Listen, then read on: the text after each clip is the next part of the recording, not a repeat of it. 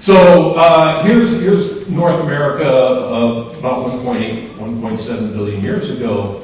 And again, this southern margin here would run right about through Wyoming. And these series of island arcs, very similar to the island arcs we have today in the Pacific Ocean, particularly north of Australia, that are actually colliding with Australia, literally as I speak here. And so as these collide, they add new terrain or new landscape to this, in this case, the southern part of North America. And this is how all continents grow. And they're still growing today. Australia is going to grow by quite a bit as it engulfs some of these arcs that are just to the north of it in the Pacific. So each time one of these terrains or arcs collides, it typically creates a compression of the crust and mountain building. Basically what mountain building is, to sum it up very simply, mountain building is simply over-thickened earth crust, continental crust. And the crust is thick, and so part of it sticks up in the form we call mountains. So every time these terrains come in and collide, they add crust and they add mountains at the edge of the continent. This is a close-up, and there you can see the southern Wyoming border, what was the southern margin of North America, approximately 1.7 or 70. Let's stick with a million, 1,700 mega annum millions of years ago. Okay, that's a geologist shorthand of it, so I'll use this throughout the talk. So these various terrains were colliding with again what would have been Wyoming back then. Still is Wyoming, and we're added on to the southern part of the continent bit by bit.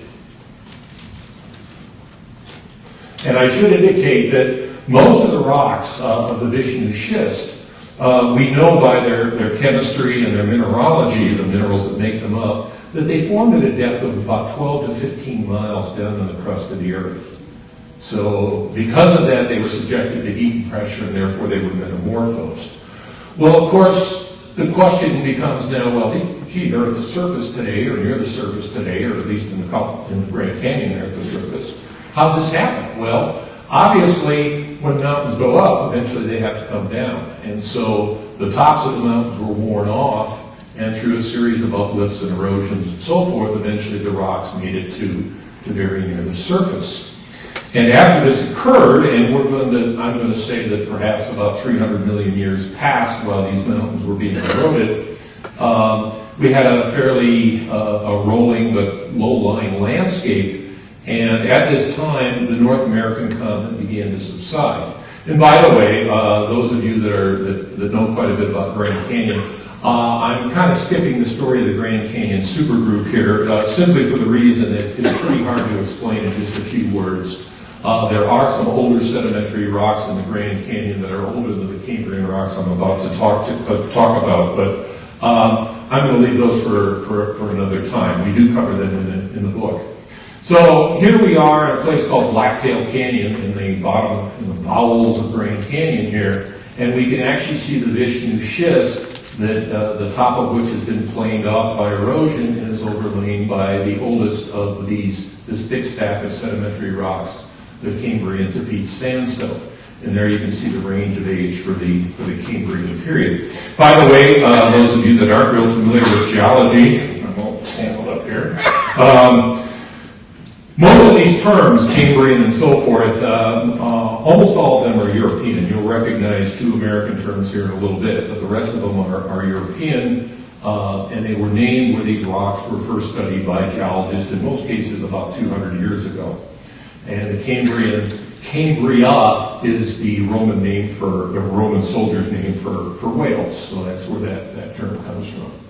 So anyway, here's the Cambrian rocks, layer after layer after layer, that were deposited on this once mighty but now eroded mountain range of the Vishnu schist. And of course, as Wayne pointed out, this could not have happened if the landscape wasn't subsiding. Now you can also argue, well, couldn't sea level go up and cover the continent? Well, yes, that can happen too.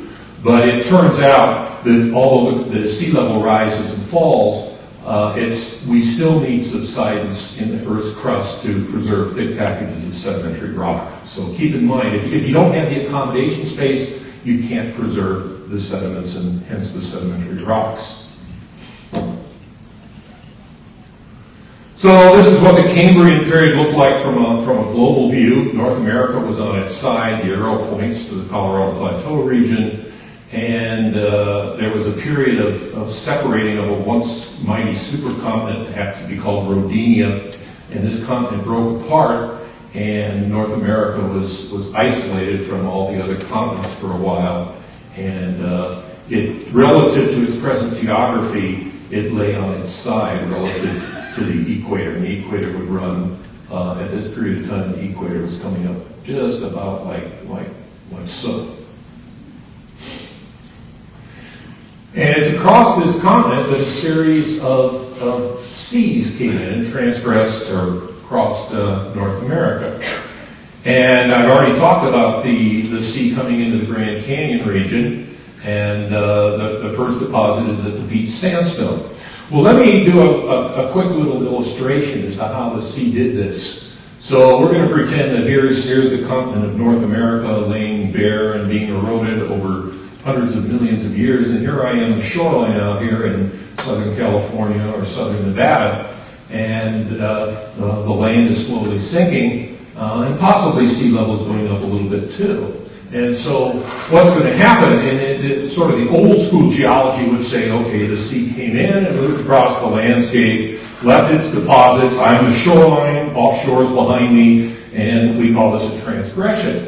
Well, we now know from looking at these rocks in more detail that that's much too simple of an explanation. And really what happened is, okay, I'm still going to be the shoreline here. And the shore is going to come in, and it's going to stagnate a little bit and maybe withdraw a little bit as sea level changes. It's going to come back in, stagnate, and so forth. So sort of 2 steps forward, 1 step back. And before I fall flat on my face here, I think you get the point, and I'll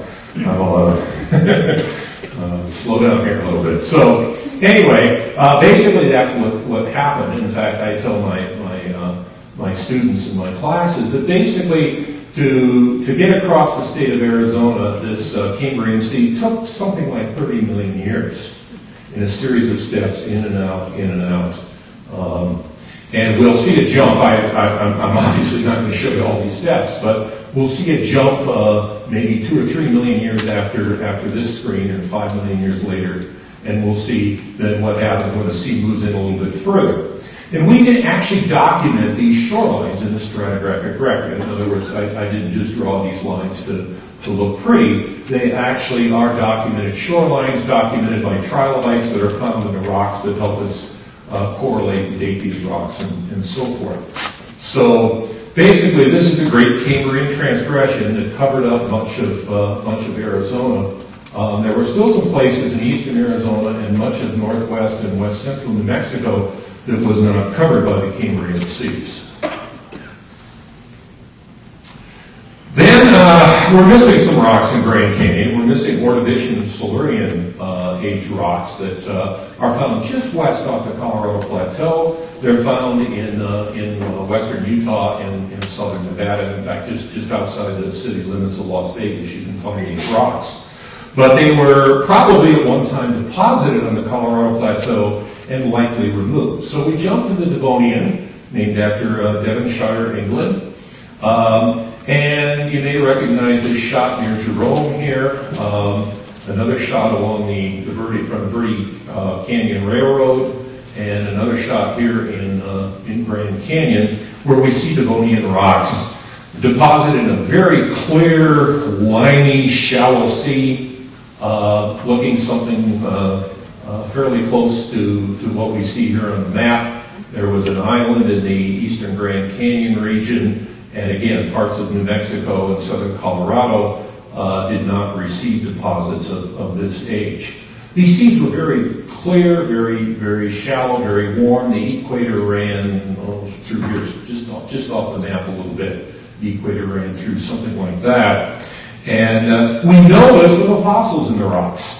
The fossils are corals and animals like this, and we know that corals, at least the kind of corals that we find in these rocks, needed warm, shallow conditions because they need sunlight in order to live, and the water must have been very, very clear, shallow, and warm. Most of these corals need fairly warm water as well.